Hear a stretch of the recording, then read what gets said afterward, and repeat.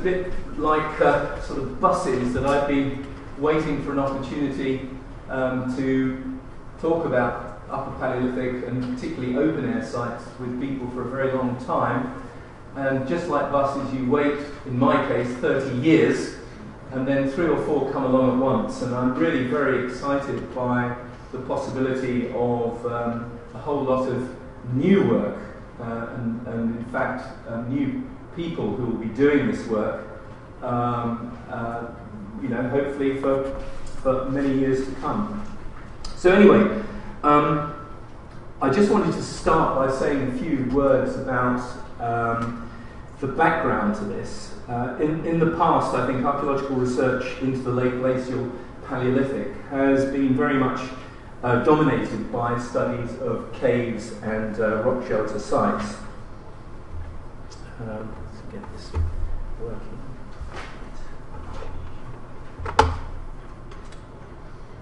New technology for me, yes, obviously. Yeah. Is it arrows down? Okay. Sorry. So, just to say that this is a tradition, of course, that is very much as a result of wonderful work done by people like Dorothy Garrod, the first female professor of archaeology at Cambridge University, and she undertook a major study of the Upper Paleolithic in 1926, but it was published in 1926, but it was completely dominated, of course, by cave sites. And this work was continued by John Campbell, seen down the bottom right, who published a very useful review in 1977 covering the early and the later Upper Paleolithic of Britain, and published by OUP.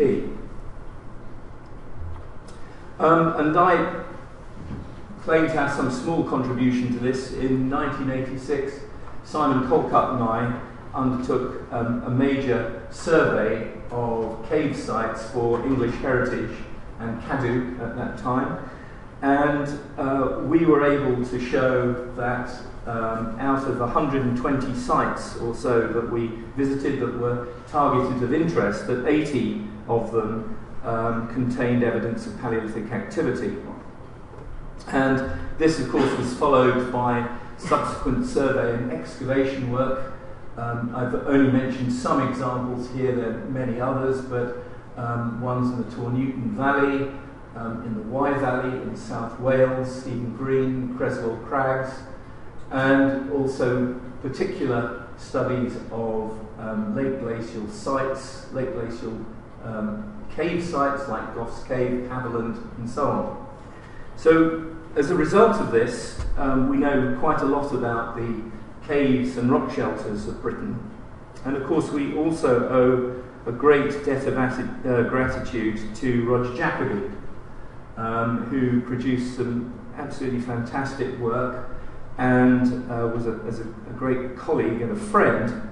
And he was able to show that through a magnificent dating program that he carried out with Tom Hyam and others at Oxford, he was able to produce a large number of radiocarbon dates on modified bones from caves and rock shelters. And I think has generated one of the best chronologies or chronological records of the late glacial period, probably anywhere in Europe.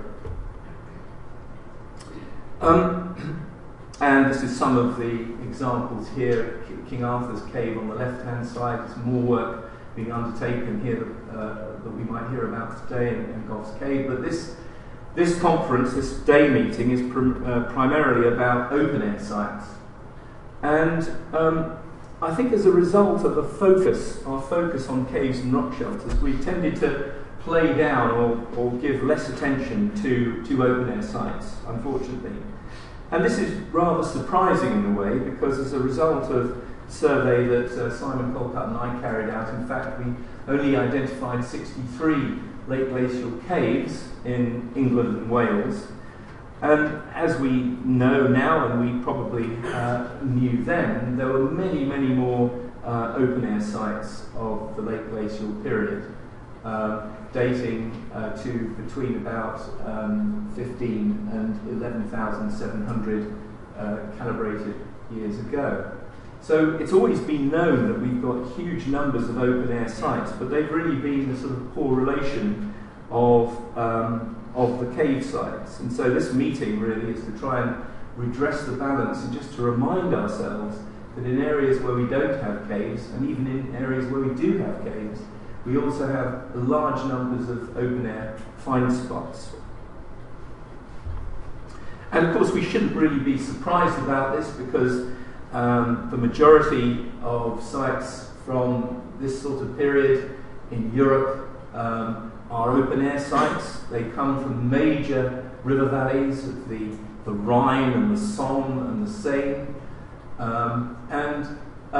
If you just look at the distribution of those sites, you will see that it really ought to come as no surprise, because we've got a good land bridge connection at that time with Europe, that there ought to be sites, many more open-air sites, to be discovered, or shall we say, to be properly reported in the east of Britain.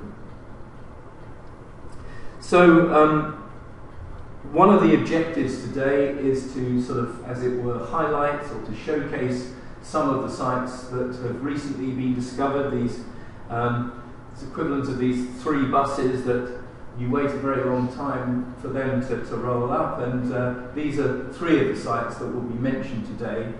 But really what I'm hoping for, apart from a good discussion and understanding of these particular sites, is to think about the context. For example, we can suggest a number of themes for today's meeting, and I hope everyone will get involved and feel free to contribute in the discussion. We've left a lot of time aside for discussions. And one of the things I hope that we can look at is how the landscape influenced human behaviour in the late glacial.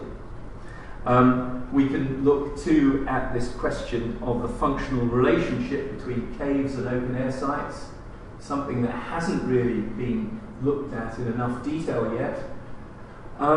And we're lucky enough to have some people here who are working on very big projects, both in Britain and Europe. So the map taken from Vince Gaffney's group, work on the submerged landscapes of the North Sea, and we have very big terrestrial surveys that have been undertaken by Philippe Crombet, and we hope to hear more about those today and lessons that can be learned in Britain from these bigger projects. And finally, I suppose, to think about future management and conservation issues affecting the last glacial, late glacial archaeology. How do we serve the interests of the major stakeholders involved in long-term research, but also in preservation of these buried landscapes?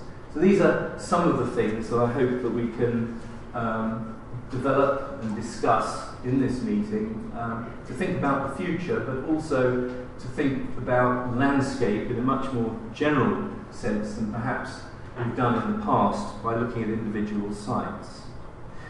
So although we're ahead of time, I think it would be good at this point if I could hand over to Matt Hope, who will be chairing the next session, which will involve 2 papers. So thank you very much.